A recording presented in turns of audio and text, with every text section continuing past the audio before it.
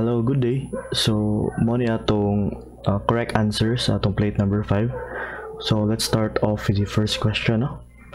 I mean the first kanang number. So, we start off with the isometric position of the object, then to the front view. Okay, so sa front view, we notice nga na ang hidden line. Hidden line nga project niya ang kini nga kanang murag diagonal niya.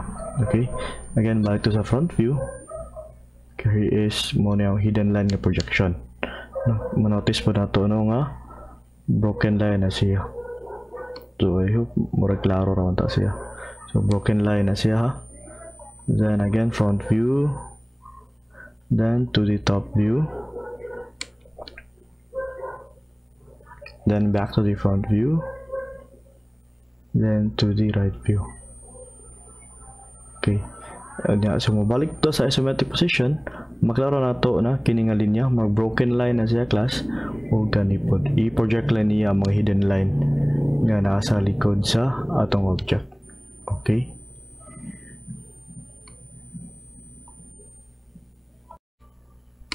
for the second question, also good ta sa isometric position. Niya rita sa front view niya sa top view niya balik tas front view, then right view ta. Okay, here is the isometric position of the object. For question number 3, let's start with the isometric position, then the front view, then to the top view, then back to the front view, then to the right view.